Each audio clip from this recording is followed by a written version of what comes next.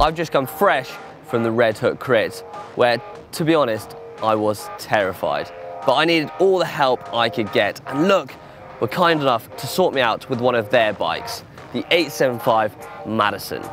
Look has a huge reputation for innovation and cutting-edge technology of their carbon bikes, and have long been the choice of Olympic and world champions.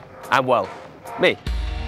The great thing about fixed gear bikes is their simplicity. There's literally nothing to them, and that's why I think we all love them. Many of you will know about fixed gear bikes from the world of track cycling, but last weekend I decided to do something crazy, and I entered a fixed gear criterium. Suddenly, it wasn't the bike that was complicated, but the racing. Taking wide lines because you're pedaling through every corner, and judging your speeds because braking is basically, well, a lot more difficult when you have to backpedal instead of just pulling a lever. But it also makes racing incredibly exciting.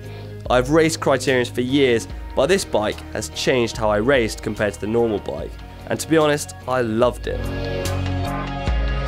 The 875 is a versatile track frame, and mine is in this vibrant yellow, which gives a nod to the Mondrian colours that Look has been long associated. The cross sections are aerodynamically optimised to minimise drag, and well, looks pretty sleek also. The 875 features a completely different carbon layout compared to the road frame. It features a higher modulus and higher resistance carbon, and actually Look says it's 15% stiffer than its equivalent road frame.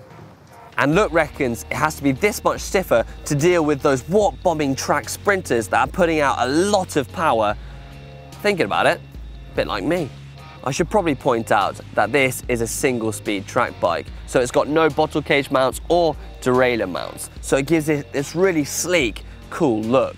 I also was riding 40cm wide bars and a 110 stem made of aluminium, and that's actually the material of choice when riding a Red Hook because, well, there are a lot of crashes, as you can probably see by the blood on my frame. Other bits I should probably point out is that I was riding a Miche pistard crankset, and I was actually riding 165 cranks, which is a lot shorter than I'd normally ride, and that's because you have to pedal round the corners on a street criterium circuit.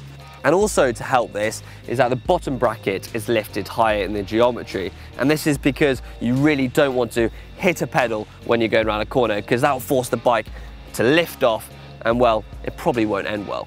I opted for a 50 on the front and a 14 on the back.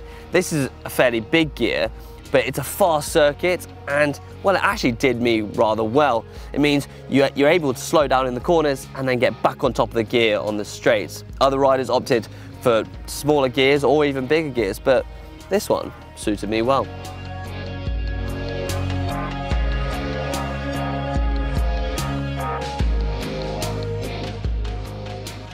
I was running these Corima carbon aerodynamic wheels, which are 47mm deep. I then went for the Continental Pro Limited 25mm width tyres.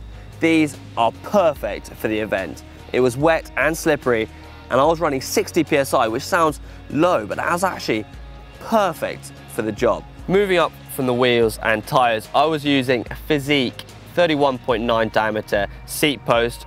As you can see, I've got my Red Hook Crit number 303.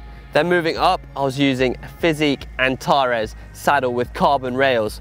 This is a personal choice of mine. I love the shape, and it's a super comfortable all-round saddle.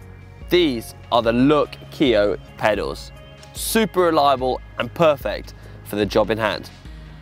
I hope you've enjoyed this video, and if you have, then give it a thumbs up. And if you want to see Ollie suffering on the Everest challenge, it's worth a watch, I have to say, then click down here.